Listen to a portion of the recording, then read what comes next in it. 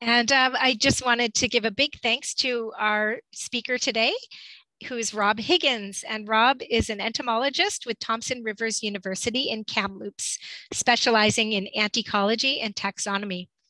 In the fall of 2010, Rob confirmed the presence of the European fire ant Myrmica rubra in the province of BC. This ant has been creating considerable issues for a great number of residents, gardeners, and property managers throughout the Fraser Valley, Metro Vancouver, and Vancouver Island.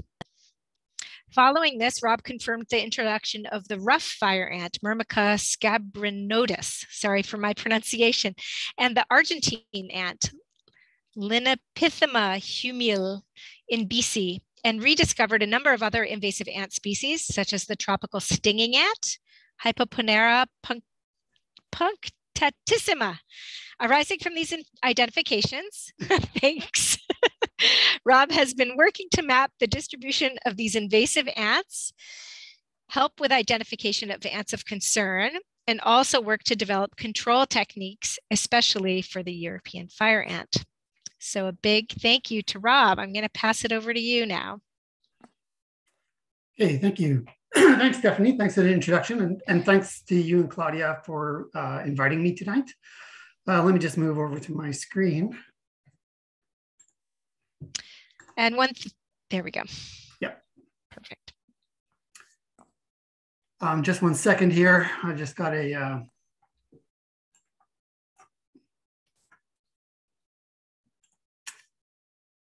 There we go. So you've heard this 1,000 times before, but first of all, you can hear me, and hopefully you can see the slide that I have up on the screen. That's all good. Looks great. Thanks. Okay. So again, thank you for the introduction. I'm always happy to talk about ants to anybody who might be interested in them. With natural history societies, and I know so many people with natural history societies are really keen on birds. And I think just as many people would be really fascinated by ants if you were able to identify them and sort of understood what was happening down underneath your feet. But they are a real challenge to know one species from another. But there's some fascinating stories with respect to the ants of British Columbia. And unfortunately, in the last few years, we've seen the introduction of a number of invasive species that are relatively new to the province. And I'll talk a little bit about those today as well. So just to say a little bit about what, first of all, ants are. Based on sort of genetic analyses, we think that ants have been around for about 168 million years, splitting off from other hymenopterans, the group that includes the ants, the bees, and the wasps. And they appear right now to be a sister group that are closely related to the sphecoid or thread-waisted wasps and the bees. Those appear to be the closest relatives to the ants today. If you know nothing else about ants, they're social. But more than social, technically they're what we call eusocial, in that while they live together in a group and they communicate for purposes other than just reproduction, they divide reproductive rights amongst the members of their colonies, so that only a few members of the colonies are capable of reproducing. And this is one important aspect of sort of being eusocial, a degree of sociality, of course, which is not shared with humans. They also have overlapping generations. And to some degrees, when you're looking at an ant colony in the ground, you can almost think of it as being somewhat plant-like in the sense that they are usually perennial. And you can sort of expect them to be where they are next year and often the year after that, and so on. They're globally distributed, so you find them almost anywhere. Now, you don't find an awful lot, of course, in Antarctica. And there are a handful of islands that don't have native ants. If you've been to Hawaii, you have probably encountered ants, if you were to look down at your feet, within moments of arriving. But Hawaii has no native ants. All ants that you see in the Hawaiian Islands have been introduced. And an old friend of mine who was traveling the world on various projects was in Iceland a number of years ago.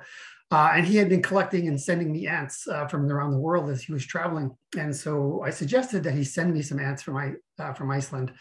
And he ended up sending me an email a little later on explaining he couldn't find any. And interestingly, Iceland also has no native species of ants. I'm sure a few have been introduced, but none are native to the island itself. They love heat. And so wherever you find ants, you will typically find them in the warmest locations in the environment. And they communicate chemically.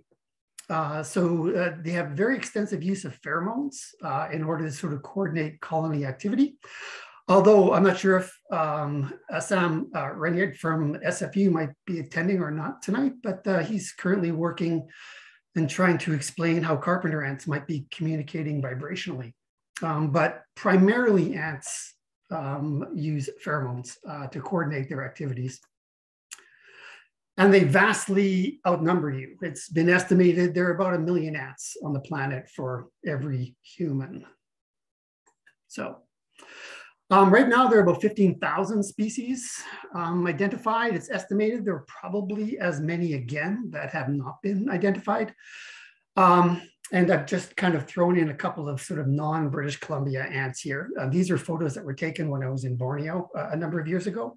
This here, for example, is Harpagnathus. This is the genus Mystrium. And interestingly, I will mention a relative of Mystrium a little later in the talk today that you have in the Victoria and Vancouver Island area. They have a very unusual biology for ants. This is Phytale.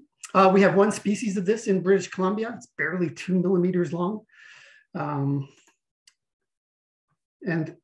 this is Polyrhacus.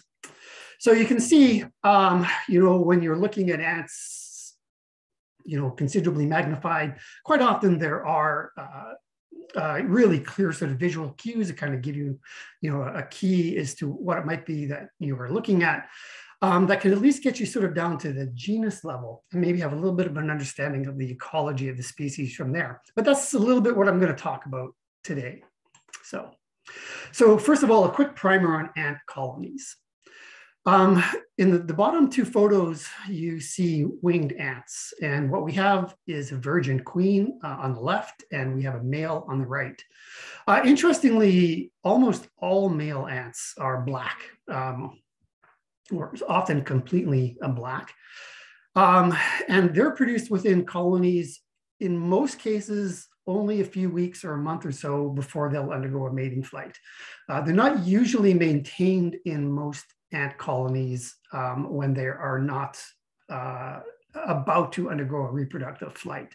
There is an exception to that with the carpenter ants, but by and large, males are not commonly found in most colonies.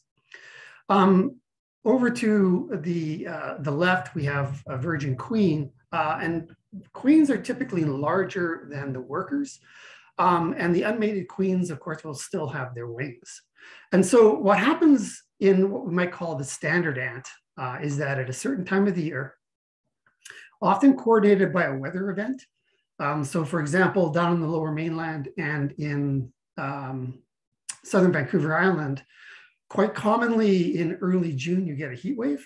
And that heat wave, when the temperatures suddenly go up, from the previous day quite markedly, is usually the cue for a great number of species within the genus Formica to undergo mating flights. And you'll see a great number of winged ants flying about at that time. In any event, they undergo those mating flights. In the standard ant, the queen will mate once, and the male will then die. The queen will drop to the ground, will shed her wings, and she will initiate a new colony. The queen will lay the first clutch of eggs, and she will raise those eggs herself in the case of most species of ants, but not all. And she will remain within the nest, kind of raising those eggs to adults.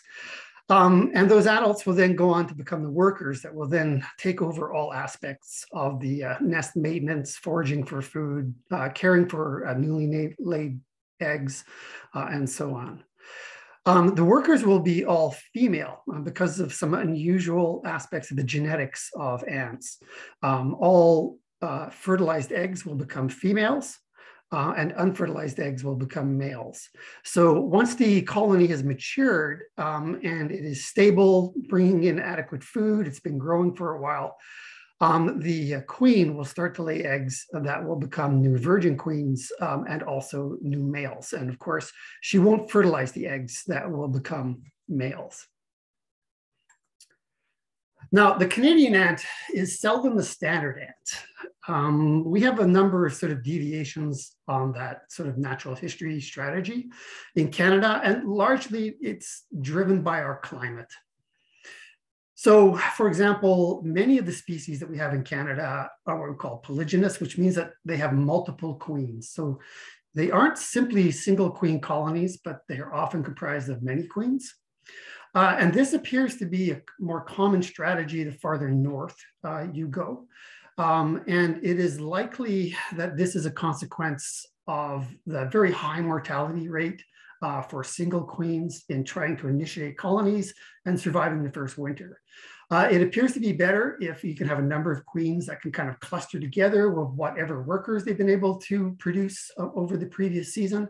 That appears to sort of get them off to sort of a stronger start over the first few winters. In some of our ant species, for example, in carpenter ants, they'll initiate their colonies this way, and then the queens will fight amongst themselves and only one will survive. But in a great number of our species, the multiple queens will persist throughout the life cycle of the colony. This is a photograph actually of European fire ants from a lifted paving stone. And you can probably see right away that there are quite a number of ants in this photograph, which are larger than the surrounding worker ants. And these are the queens of the European fire ant. It is a multiple queen species, which is one of the reasons why it's so difficult to control, because in control efforts, you can get rid of even half the queens, but the remaining queens can fairly quickly compensate for the losses of the other queens and actually increase the numbers of ants that they are producing, by increasing their egg laying. So multiple queens, definitely more common here in Canada. The other thing about our colonies is a little different than many other areas of the world and different than Victoria. When we get into the interior British Columbia, is that the ants have to deal with a colder climate than they would prefer.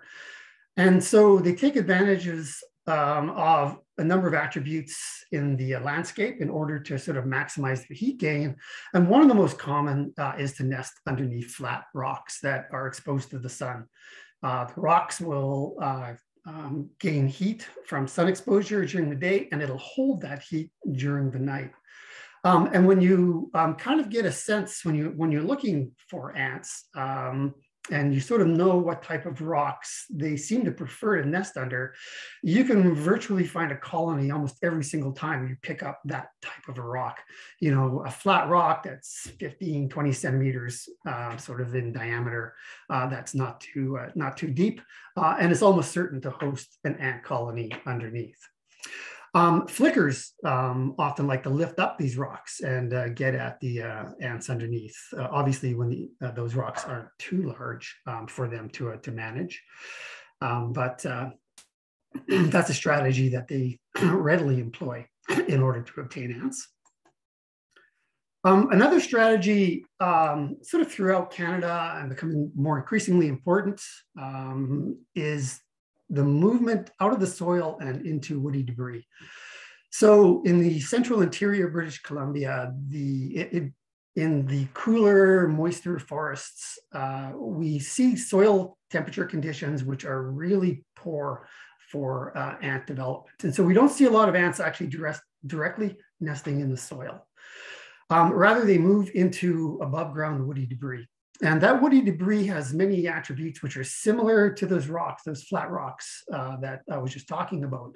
The wood heats up in the sun through the day. It holds that heat overnight and provides a really good nesting habitat for ant species.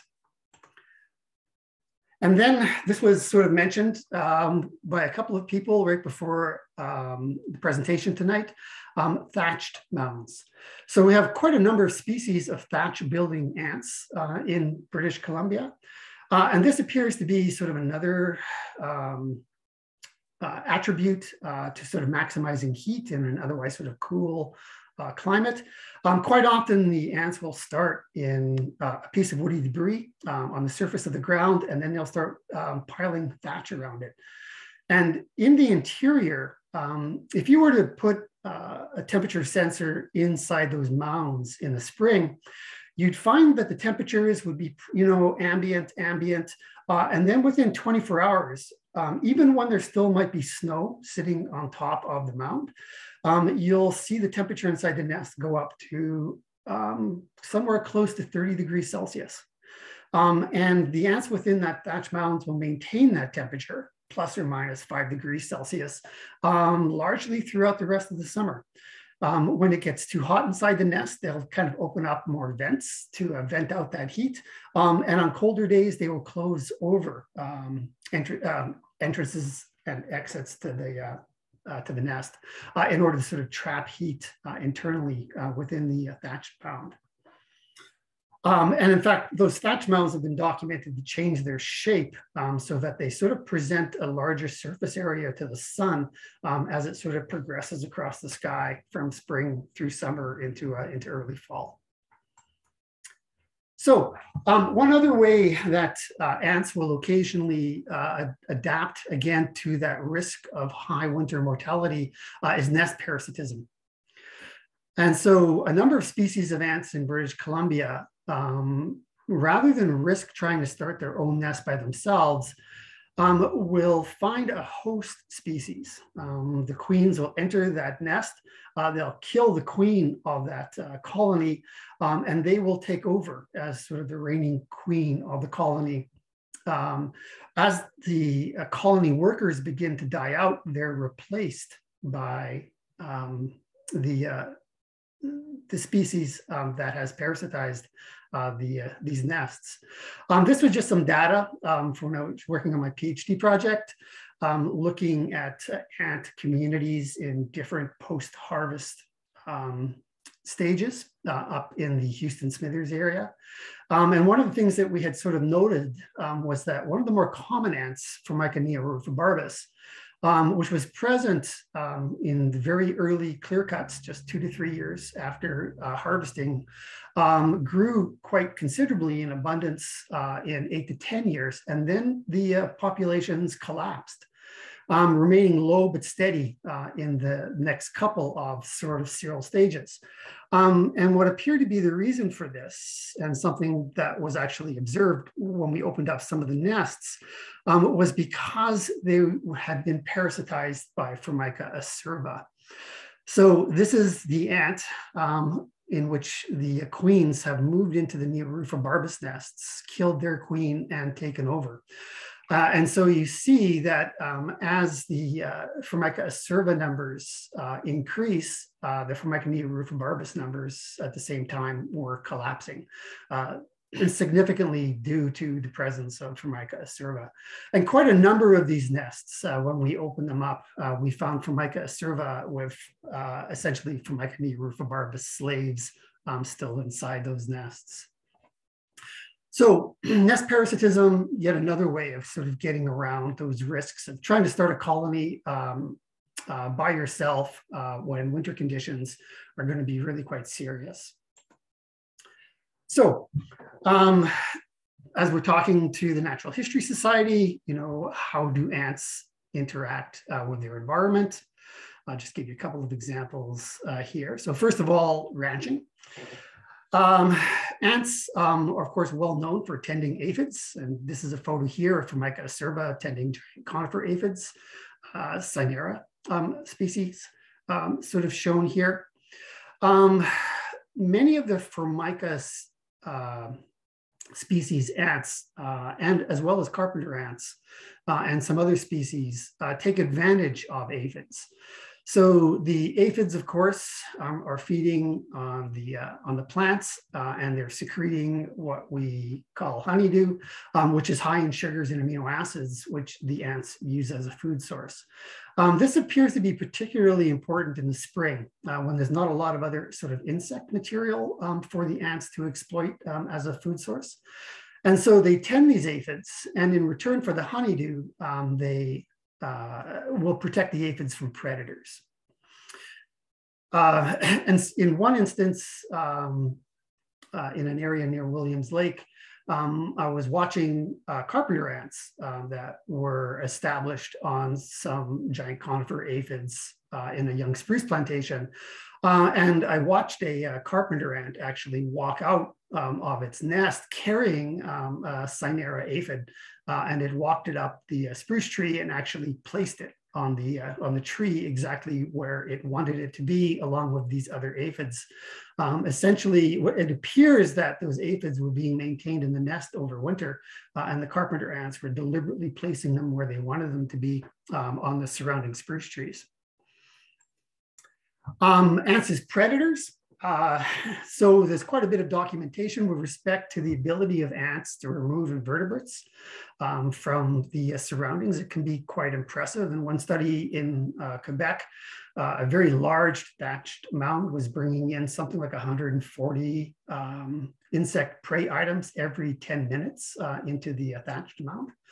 And this is a photo here just of some Formica revita ants attacking spruce budworm.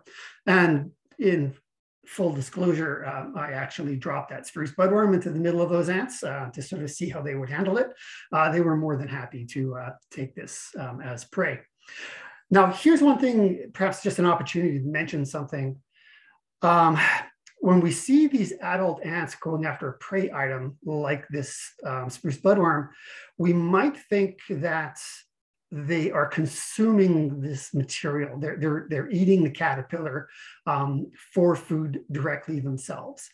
Ants, because of the constriction between their thorax and their abdomen, are incapable of consuming solid food. And so when they take an item like a caterpillar, well, they could drink the hemolymph, the essential insect blood of that caterpillar. What they're really doing is taking this caterpillar, dragging it back to their nest, and they are going to feed that caterpillar to their larvae. The larvae are perfectly capable of breaking down and digesting solid food. And then those larvae will regurgitate back the products of that digestion to the worker ants. So in a way, within the ant colony, the larvae are functioning as a stomach, and all of the solid food is being directed towards them. They're also important as prey. Bears and a number of other mammals will readily take ant colonies as a food source.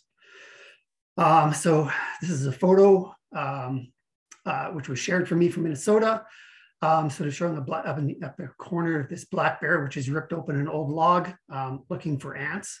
And then down in the lower right, we have an example of a project I provided some assistance with a number of years ago, looking at the diet of grizzly bears. And this is a stump which was hosting carpenter ants, which has been ripped open by grizzly bears looking for food. As a prey item, again, flickers primarily feed upon ants throughout their lives as a food source. But we also have some specialized cases like the Williamson sapsucker. And so this is a red listed species in British Columbia. And for mysterious reasons that in some ways you wish you could sit down with this bird and tell them that there must be an easier way to raise their young. But the Williamson sapsucker lands on the boles of trees and it plucks off large ants, and it flies those ants back and feeds those ants to their young. This appears to be virtually the exclusive food source that they use for the young. So the wings and sapsucker is very much dependent upon ant species in their habitat. They like to take large-bodied ants, large carpenter ants and large thatching ants, and fly those back to their nest to feed to their young.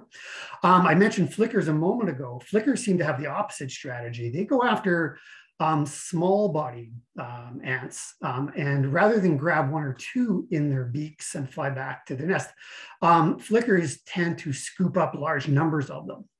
They tend to go after small ants that like to swarm. They scoop up large numbers at a time for feeding. So they have a very different strategy for feeding on ants between flickers and the winged sapsucker. They're also important in seed dispersal and seed predation. This is just a little bit of data from a student who was working in the Kamloops area a few years ago, looking at seed removal from some traps in Lac du Bois Park near Kamloops. And what you're looking at in grams here is the amount of seed that's been removed over 24 hours. There were a total of 10 grams. But you can see that ants are on par and sometimes exceed mammals and birds with respect to their ability to collect and move seeds. The one thing that might naturally follow sort of mentioning sort of seed transport might be pollination. And ants have been noted with respect to pollination, but generally speaking, not in a positive sense. Some of the compounds that are found in the exoskeleton of ants appear to sterilize pollen. And so while they might move from flower to flower and take advantage of nectar and carry pollen, not a lot of that pollen appears to be viable by the time it has spent any degree of time attached to their exoskeleton. A couple of words about ant behavior. So ants tend to use rules of thumb with respect to how they coordinate their activities. So if you give ants, for example, sort of two pathways to a food source, you know, a long and a short, they'll very quickly sort of collapse their foraging efforts onto the shortest possible route and abandon the longest. And largely this is because when they find a food source, they begin to tap out a trail pheromone, which other ants will use to find the food. That trail pheromone is volatile. And the longer the trail, the longer some of that pheromone has been down and it is volatile, it dissipates and becomes weaker. And ants, as a rule of thumb, will very quickly utilize the route which has the strongest pheromone scent or trail pheromone on it, and will abandon the long way around in favor of the short. This focus on pheromones for communication, particularly in foraging, is really evident when you take a look at a phenomena that arises occasionally in army ants. So army ants are blind, and they follow each other as they are foraging based upon trail pheromones of the ants, which are being immediately ahead of them. And occasionally you will get ants that are deflected from the main trunk of the army ant swarm that's sort of moving through rainforest. So there might be a log, there might be a rock. And so a few individuals or a number of individuals are deflected off to one side or the other. And they will start to walk in a circle, and they're laying down trail pheromone while they are walking in that circle. And by the time they find their way back to the main trunk, the colony has moved on, and the strongest scent is what they left behind a few minutes ago. And they will start to follow their own trail pheromone. And so this arises towards the back end of these army ant trunks, sort of moving through the forest, and they will walk in this circle, following their own trail pheromone, until they all desiccate and die sometimes, which takes 24 or 48 hours. But this circular milling in army ants has been sort of notable for sort of demonstrating how fixated certain types of ants are on pheromones. And in this case, they don't seem to have a good solution to breaking this, this cycle. This is a photo which was sent to me from a naturalist member with the North Okanagan field naturalists. She took this while she was vacationing in Australia, and it's a mushroom which had a crack in it. And there were ants on this floodplain that were stuffing rocks into the crack of the mushroom. And she was really perplexed as to why these ants were doing this. And I wondered about this for a while as well. And when she mentioned that they were on a floodplain, I believe what was happening here was that these were ants that live in an area where the ground frequently cracks when it becomes dry. And whenever the ground around their nest cracks, they fill in those cracks. But the ants aren't capable of really recognizing what's really part of their nest versus a crack in another structure, which happened to have blown onto the surface of their nest. So they found this crack and they started stuffing rocks into it, which is what they would probably do under natural conditions in order to maintain normal nest repair. So again, ants use these rules of thumb, which sometimes can lead to sort of what appear to be quite strange behavior. Now, I always feel sort of the need to sort of talk about ant bites and stings, where the general public's never quite sure, do ants bite or do they sting?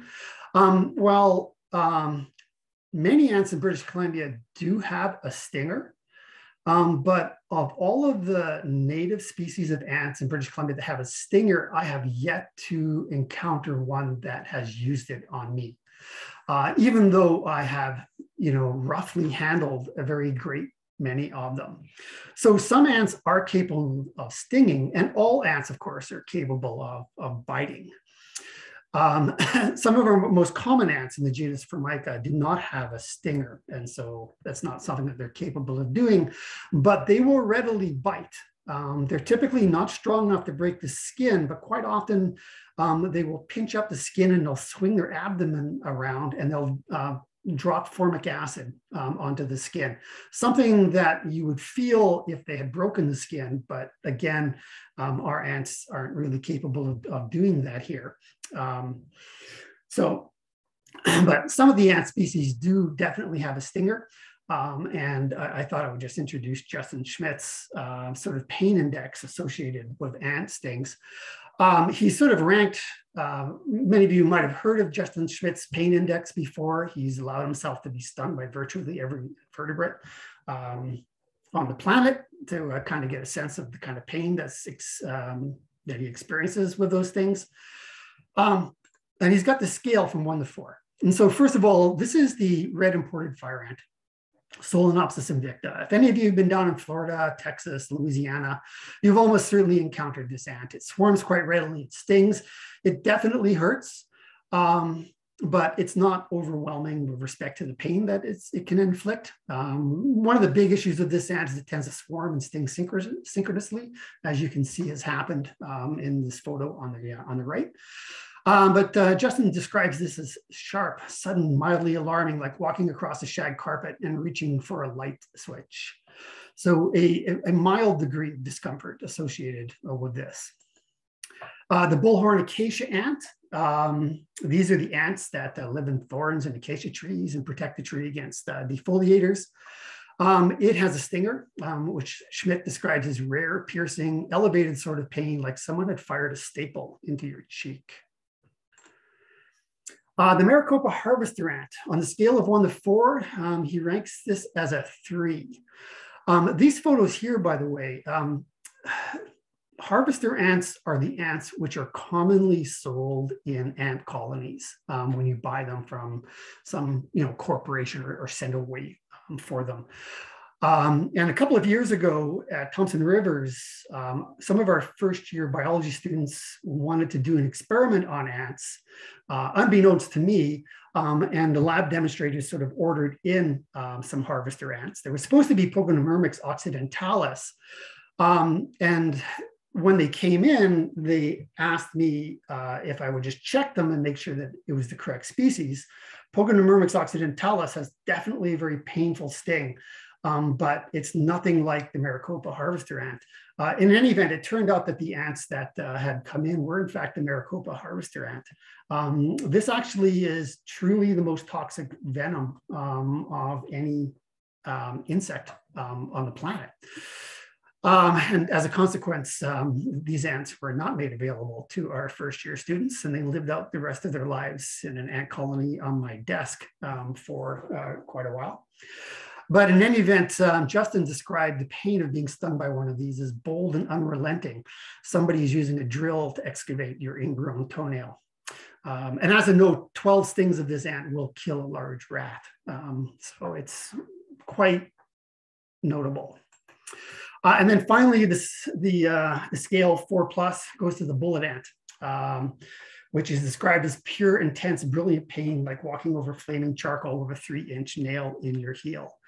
As many of you are birders, you're probably familiar with Dick Cannings. And if you ever run into Dick Cannings, you can ask him what his experience was with these ants, as he was stung by one of these one night. And he told me that for the first 4 hours after he had been stung, he would have agreed to have had his arm amputated if it would have relieved the pain from this sting. So fortunately, we don't have anything like that here in BC.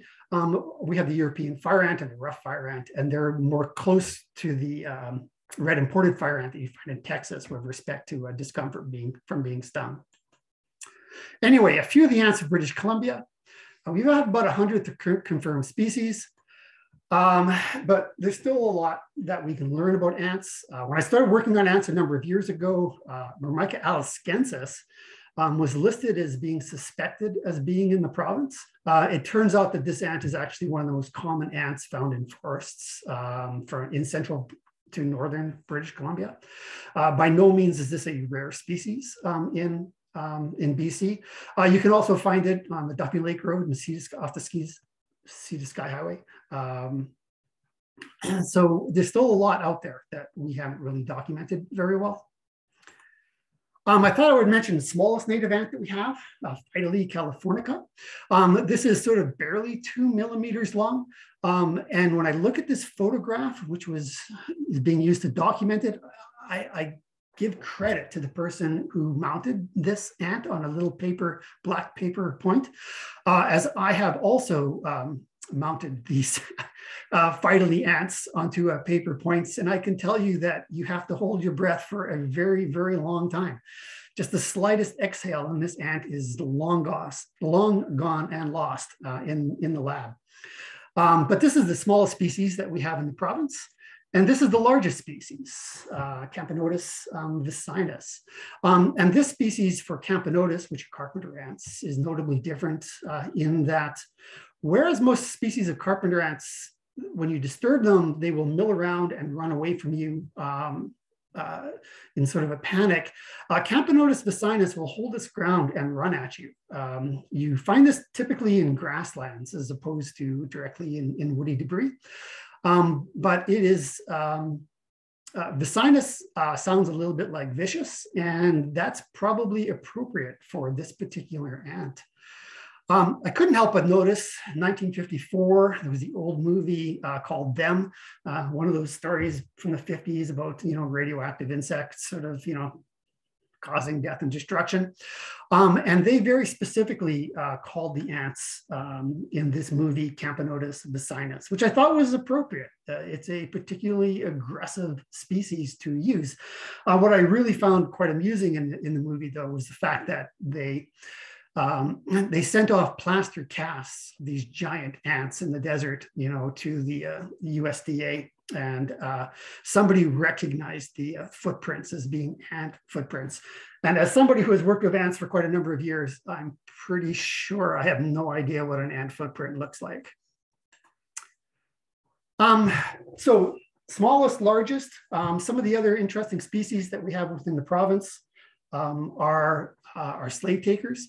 I had mentioned nest parasitism previously as fairly common, adaptation, sort of getting around those risks of early winter mortality. We have Polyergus mexicanus, and this is an obligate slave taker. So the queens of this species will attack ants, usually in the genus Formica, those medium black ants that are really common in lawns. They'll kill the queen, take over the colony and lay their own eggs. But whereas with nest parasitism, we saw that new species kind of take over and then operate independently, that doesn't happen with Polyergus. Polyergus, as the original enslaved ants begin to die out, Polyergus begins to engage in slave runs. So the new workers that are produced by the queen will swarm out of their nest. They will find another host nest species. They'll kill any of the host ants that try to get in its way, and swarm into the nest and then carry away the eggs, the larvae and the pupae, and carry them back to their own nest. And so that they have a constant sort of refreshment of these new slave ants.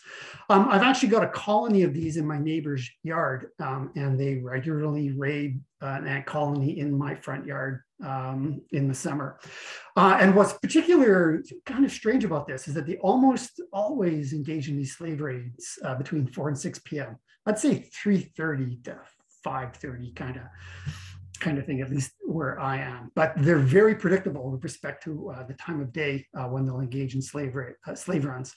You'll notice the mandibles for this species, these long sickles. They're capable of sort of puncturing the exoskeleton of any ant that sort of stands in its way, or wrapping themselves around a larva or a pupa and carrying it back to their nest. They're incapable of feeding themselves. They absolutely do depend upon the slave ants that they raise from the larva and the pupae in order to maintain their own nest. Now, early when I was showing some pictures from Borneo, I talked about Mystrium, and I said it was related to a species that we have here in British Columbia. And these are the Dracula ants. We have one species here, Stigmatoma oregonense, which you will find on Vancouver Island, Salt Spring, Quadra, so scattered about. And this is a weakly eusocial species. The colonies are small, only about 50 or 60 ants. They will not attempt to defend the nest. And where I had mentioned earlier that larvae function as the stomach of the colony.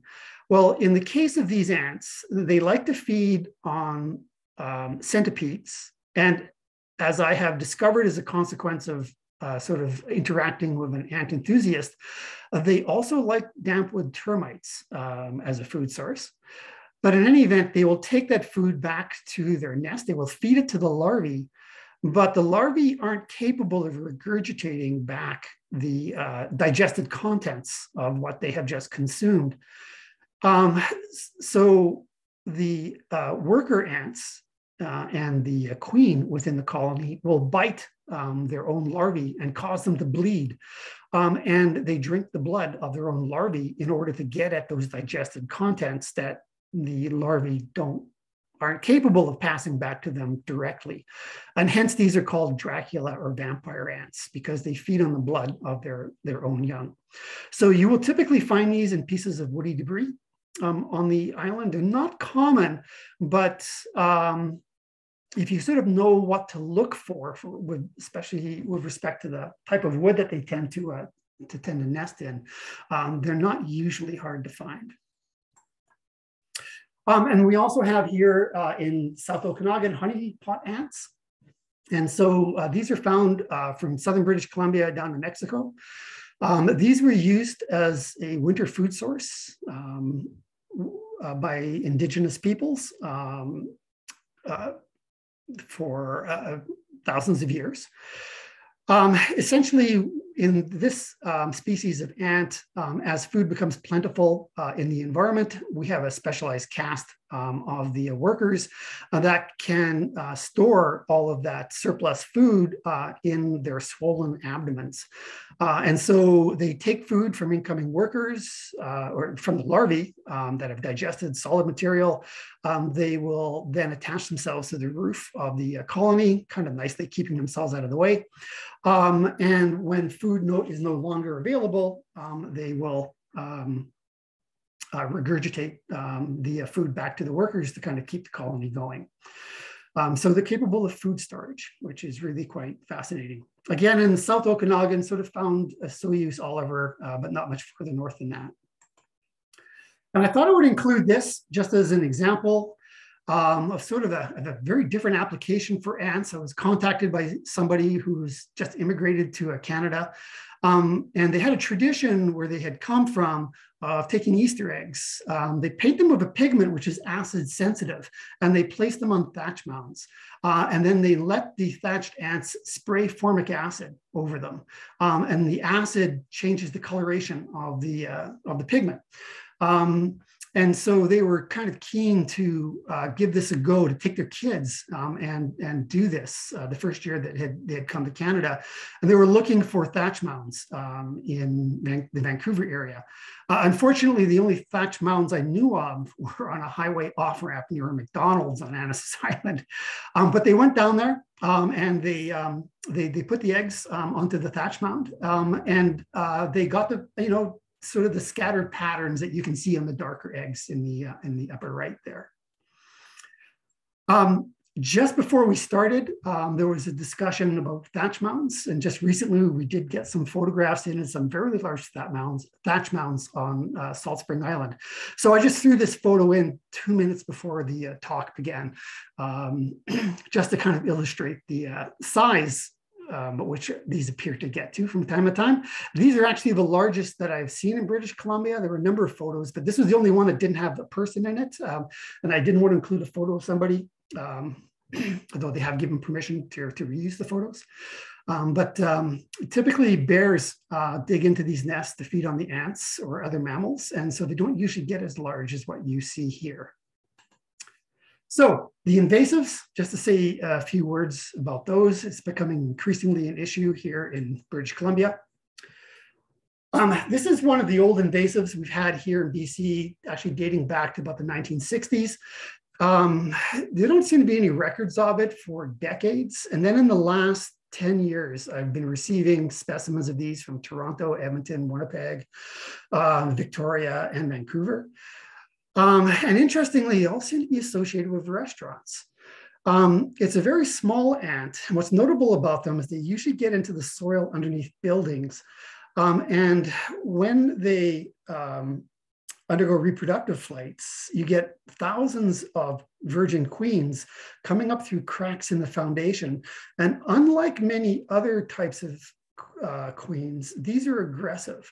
And so they swarm on the inside of buildings, and they start stinging people, and particularly in restaurants. And so it seemed really quite odd that suddenly I was getting these specimens from quite a number of different locations, but all associated with restaurants, until I actually got some specimens from a warehouse that was a restaurant supply company. And I have a feeling they have been shipping these ants all across Canada for the past few years and have been seeding the tropical stinging ant all over the place for the last while. The Argentine ants, this is a species which turned up in Victoria a couple of years ago, or a few years ago now. It doesn't have a stinger, but it is notable in very, very dense colonies. You can get 1 million workers and 10 square meters of soil. And they tend to, when they find a food source, they tend to swarm it in numbers that's not typical for ants. So whereas if you have some odorous house ants that are kind of forming a thin trail to some food that you've left on your counter, if you were at home and perhaps had been baking and had a thin layer of flour dust on your countertop, if you had Argentine ants, you'd wake up in the morning to a solid sheet of ants on your countertops. They recruit in numbers like that. So this colony is still present. It's in sort of a high traffic area, but the numbers have reduced because the main nest was accidentally discovered. However, it does have multiple queens, and the destruction of a large portion of the colony has not resulted in its loss completely. And so I suspect the numbers for this ant are going to continue to build again in the area. The pavement ant, this is more of an irritant or a nuisance ant in British Columbia, but it turned up about 2004 in Tawasin, and then very quickly spread across Metro Vancouver, and now is found here in Kamloops, and I don't know how much farther north it has spread in British Columbia. It's a small ant. It tends to get into homes and is very difficult to eradicate. You can use baits. They kind of disappear for a little while, but once you have them, you're fairly certain you're going to be dealing with them repeatedly in perpetuity. The Asian needle ant, we don't have this in BC, but we came close a few years ago. This ant turned up in Bellingham, Washington, and fortunately seems to have self-extirpated.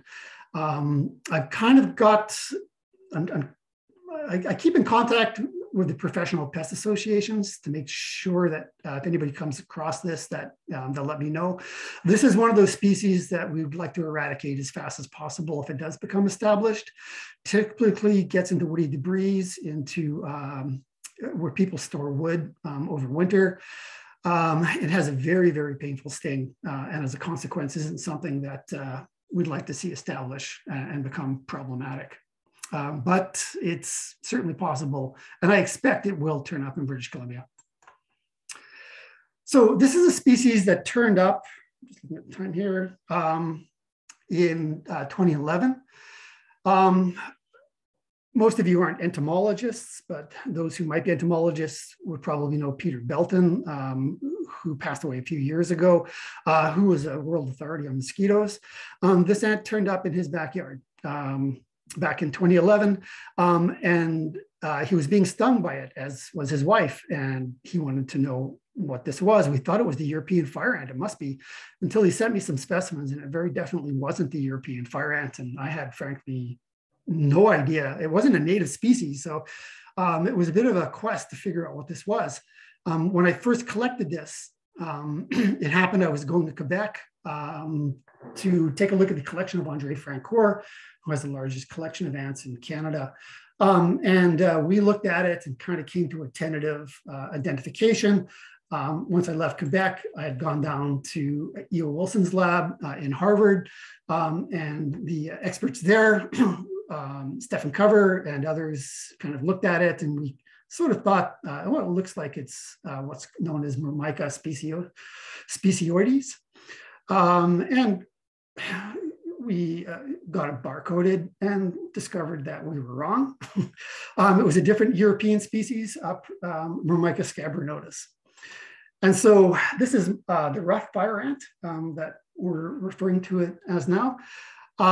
So from that initial finding in 2011 in Peter Belton's home, this has become quite notable for being present at the Vancouver International Airport, where its flight or mating activities in the late summer and its aggregations at the end of runways, which have been drawing in birds, have actually been disrupting runway operations.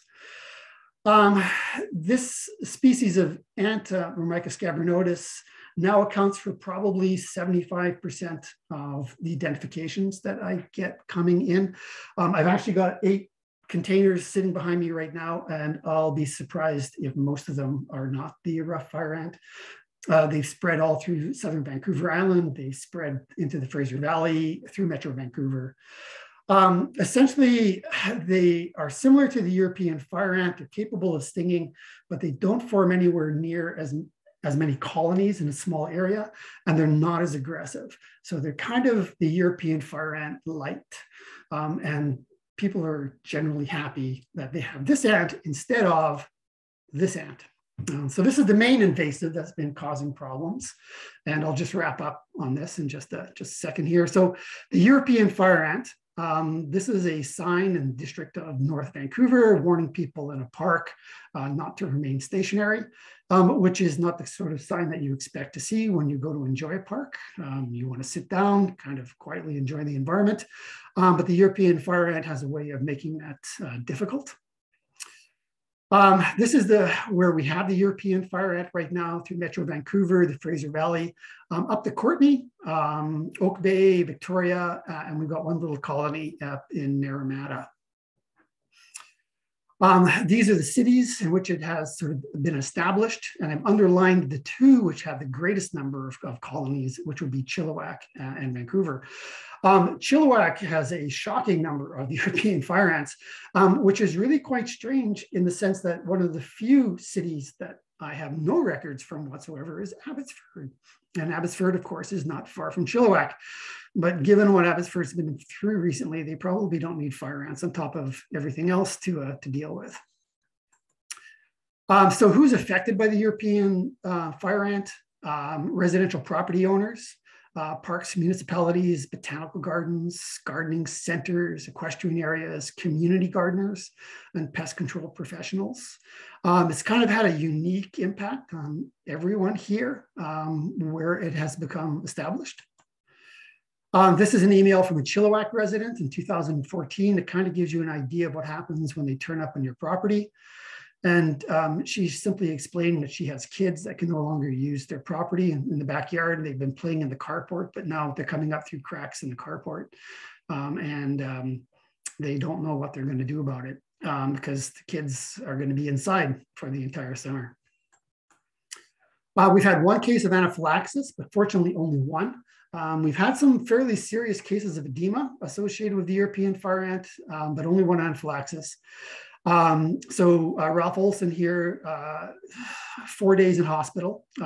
His condition wasn't great for a period of time. He was helping a friend at the edge of at a koi pond, pull out a water pump, and I guess fire ants were associated there. He got swarmed and was stung quite a number of times. This photo here, I always have to say whenever I show this photo that Ralph is actually a very nice person. I have talked to him. But the Vancouver Sun managed to get, I guess, what's an appropriate photograph for somebody when dealing with a problem such as he experienced. But anaphylaxis is rare. You can't see any visible sign of the colony at the surface. You pull up turf, you got these tiny little entrance holes, you know, that are what the European fire ants are coming up through. But I can tell you that they can swarm through those tiny little entrance holes at a spectacular rate. This is a wax cast of a European fire ant nest, kind of showing an interconnectedness of two different entrances scattered across some grasses. The good news about them is they don't like houses. We don't see them getting into basements, except in one rare condition where there were big cracks in the foundation and teenagers that were leaving lots of food in the basement. So they stay out of your house. That's good. They don't like the crossroads. The consequence of this, though, is you get really high densities in one city block as they're sort of trapped on this island because they won't cross the roads. And where they do establish, they absolutely love everything about residential properties. Backyards are fantastic. They've got trees and shrubs that kind of keep some moisture in the backyard. Plus, they can forage on those trees and shrubs for food. They love to get under the paving stones because of the heat. They love lawn clutter, like old propane tanks, things like that. Kids' toys, if they're just left sitting in contact with the ground, planters. And I have seen them as high as 4 colonies per square meter in one property. And they love raised garden beds. And one of the real tragic things about this is that I have talked to a number of gardeners who tried to introduce their kids into gardening at community gardens. And their young children have become terrified of gardening as a consequence of European fire ants. So with respect to control, and I won't go through all of this, this is what doesn't work, which is almost everything. We've worked on just about everything to sort of see and how sensitive they are. They're insensitive to cold conditions, freezing conditions. You can put them underwater for hours, days, and they will not drown. They are perfectly capable of handling native species of ants, biocontrols. They're certainly resistant to surface applied contact insecticides, and so on. So the one technique that I have found that works, but only on a very small scale, is to dig out the fire ant nests. And I have a YouTube sort of video sort of explaining how this is done. Take about 10 liters of soil with the fire ants and use a low concentration permethrin to get them under control, and then return that soil immediately to the ground. What happens when you dig into the nests is that the queens will often escape out those lateral tunnels. But if they've got nowhere to return to except treated soil, this does appear to be effective, but it's very labor intensive. There are some pest control companies in Vancouver now that seem to be specializing in this. They use cement mixers instead of buckets, kind of mixing the permethrin with the soil that the ants are in. But it's really quite expensive. It works in small areas. This isn't something that scales up, obviously, very easily. In any event, just to finish off, it could be worse. This is a picture in Borneo. This is Andy Suarez and Corey Moreau. Andy is with the University of Illinois. Corey's with the Chicago Field Museum. And there's something on Andy's hand, and it's this. It's a giant carpenter ant, Camponotus skygus. And in the rainforest, with everybody's sweaty hands, we could not get this ant off of Andy's hand. And this is how it had to come off with a pair of pliers. So the European fire ant is nothing like this. And in addition, because the European fire ant actually has some upscale property interests, it tends to be found in whoever does the most gardening gets fire ants. And some of the larger properties in Vancouver, as a consequence, have had them. And so sometimes you get candy because some of the properties actually have their own chefs who can produce things like this for you for helping them out in dealing with their fire ant problems. So it's not all bad. And so I will end it there. And I know, and I apologize for running over time greatly. Thank you.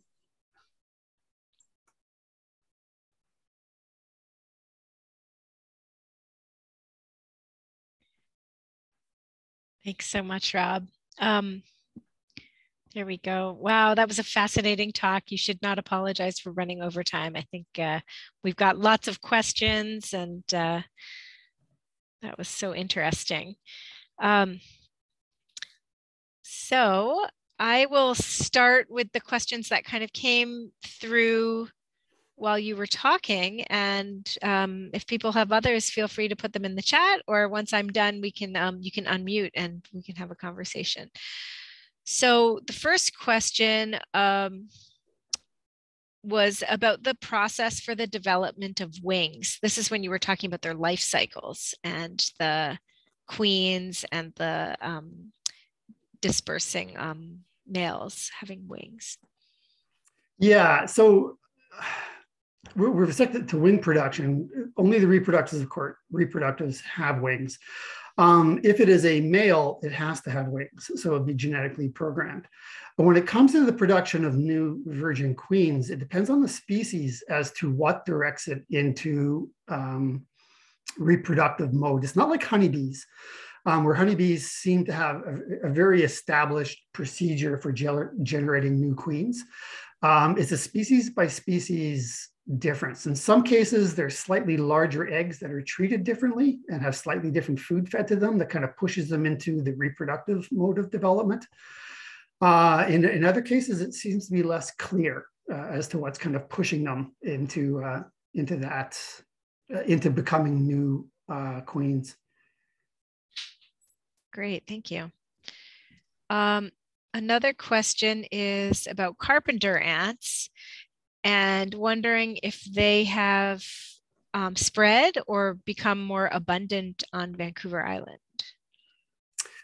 I get queries about carpenter ants fairly regularly because they can cause damage. There are three things that are usually associated with carpenter ant damage. The first is a leaky roof. They will usually initiate in timbers which have already been softened by wood. They tend not to initiate a colony in soundwood. The property will also have vegetation pushed right up against the foundation. Carpenter ants don't like to be exposed. And so they'll often form trails across grasses in which they'll cover it over with debris and thatch. And when they reach the concrete of a house, they want to be behind something and not visible. So if you don't have plants right up against the foundation, they will tend not to walk up that concrete and won't move underneath the siding. And then the third thing, of course, is that the main colony is going to be somewhere on the property, usually in woody debris. It can be fence posts.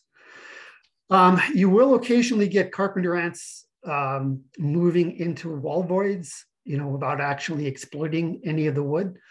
And I know of one case in Vancouver where a brand new house that was pretty much concrete and glass. When they moved into it, they had a very large carpenter ant infestation. And it appeared it was because the contractors had removed woody debris during construction, and the colony had nowhere to go except into the new build. So most of the time it's a leaking roof. And it is kind of funny because people think I'm psychic when I ask them to check their roof. And they go, "How did you know we had a leaking roof?" Well, that 90% of the time it's a leaking roof that's behind the problem. Are carpenter ants, are there any native carpenter ants or no? Oh yes, several species of carpenter ants. Yeah, it's usually Camponotus modoc specifically that gets into homes. Not always, but that's the most common. Okay. So another question is in response to, you had some beautiful photographs of close-ups of ants, and you could see the hair-like projections on their bodies. And so someone was wondering what the function was of those fine hairs. Oh, I don't know if I can answer that very well. I have to think about that. It's a good question. I mean, ant hairs or insect hairs generally, usually have a sensory function. That is when they're in contact with something, they bend, and it's telling the ants information about their close surroundings. All ants have hairs to varying degrees, and it might simply be important for navigating in dark tunnels.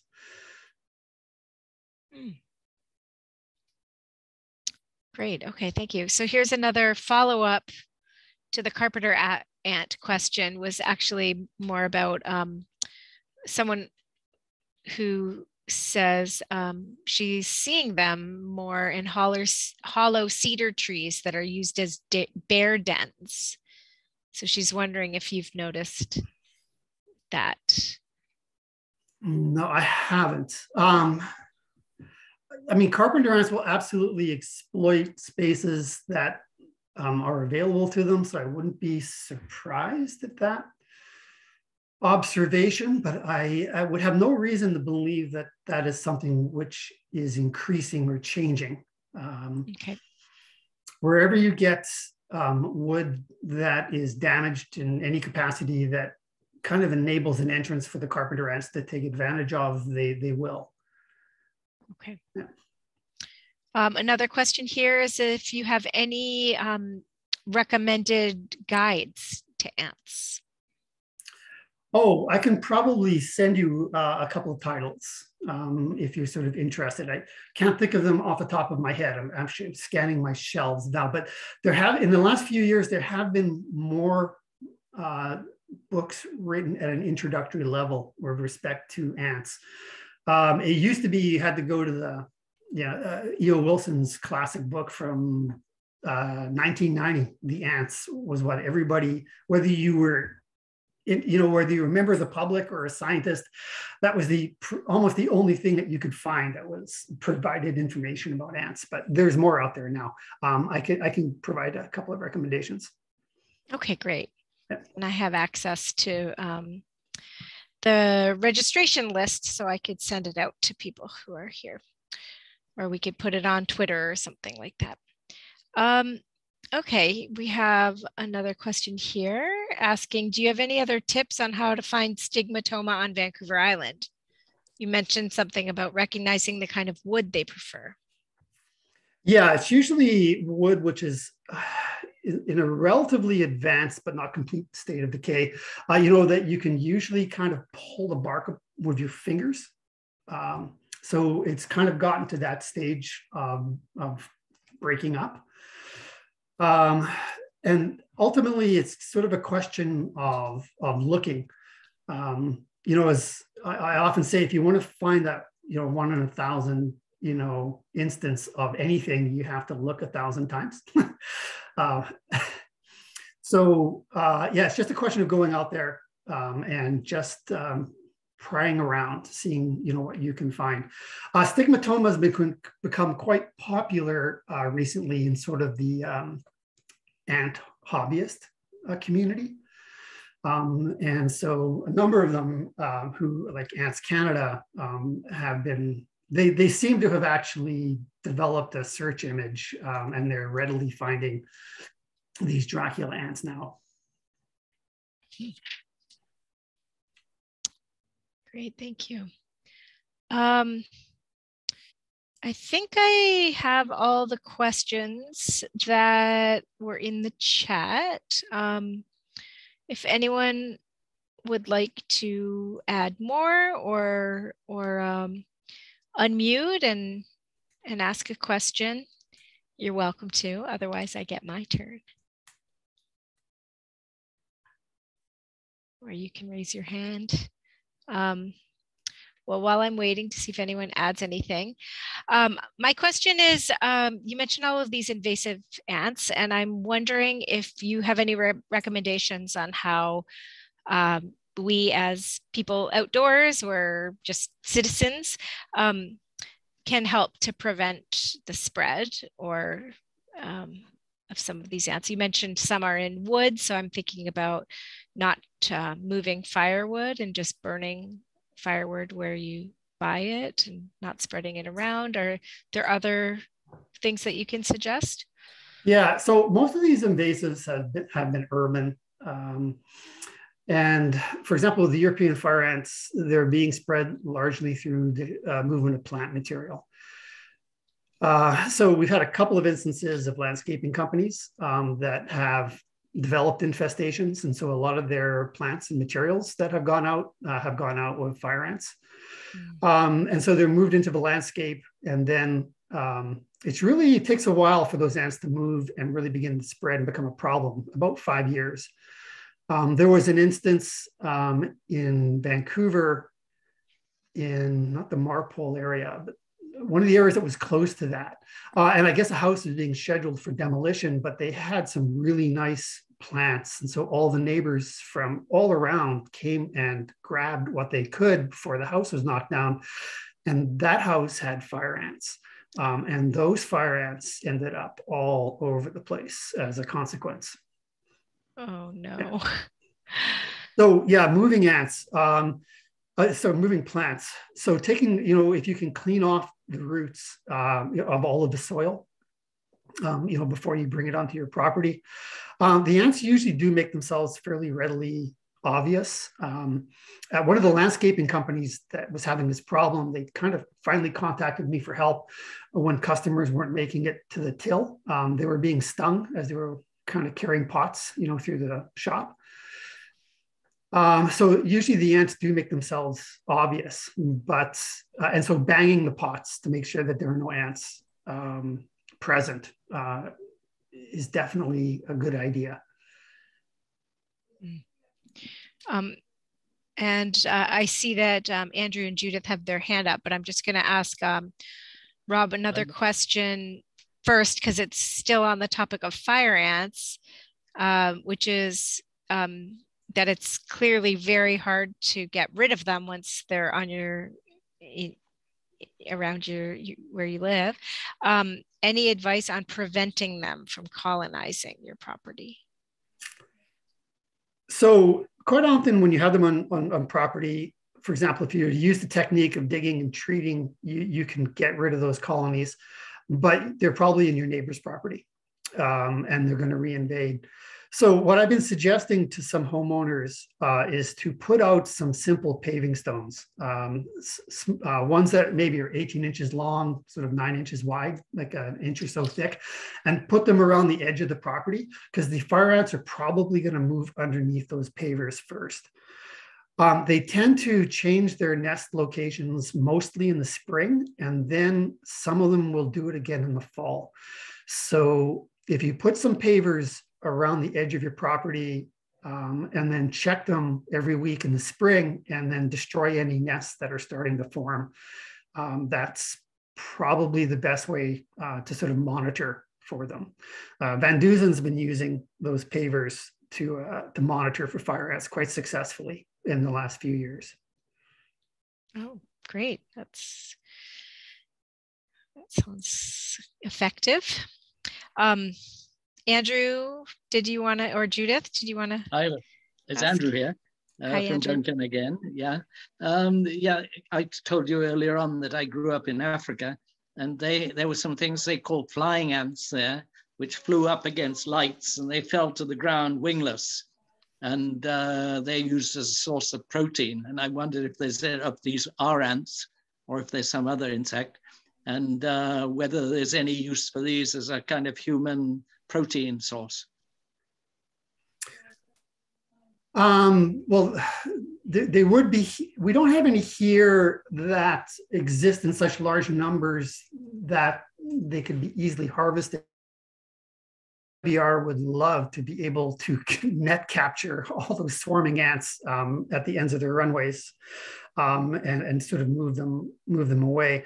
But yeah, I don't think they self-aggregate in a way that you're describing here. That would sort of make them. These are the size of a small shrimp, I would think, with wings and so on. And kind of you see people around picking up these insects which have lost their wings. Right. Yeah, it wouldn't be so easy to do that here. I do recall seeing an instance once, apparently in the Balkans during the Second World War.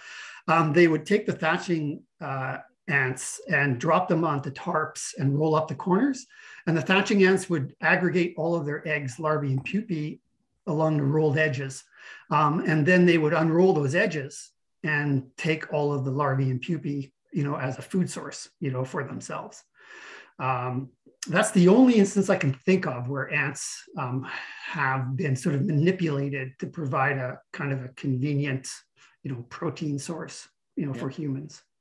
Okay, thank you. We have another question in the chat about what effect do you think the flooding events in the Lower Mainland may have had on ants, non-native and native? Yeah, ants are really quite resilient. The European fire ant in particular in North Vancouver, there's one park where they are quite abundant. And I have seen a section of that park remain under an inch of water for 2 months and have no impact whatsoever on the survival of those colonies. As soon as that water drained out, the European fire ant colonies were as vigorous and abundant as they ever were. So they seem to be able to tolerate flooding quite well. I've dug them out from those conditions, and they pop up to the surface, and then they just drift until they push up against the edge of something, and then they just kind of slowly start walking away. So they're really resilient to flooding.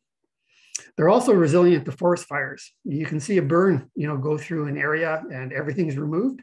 And you will see swarming ants in the middle of what had been a really intense fire. They had been down in their nest, and they're the first thing to pop up again once the fire has passed through. Interesting. Any other questions for Rob?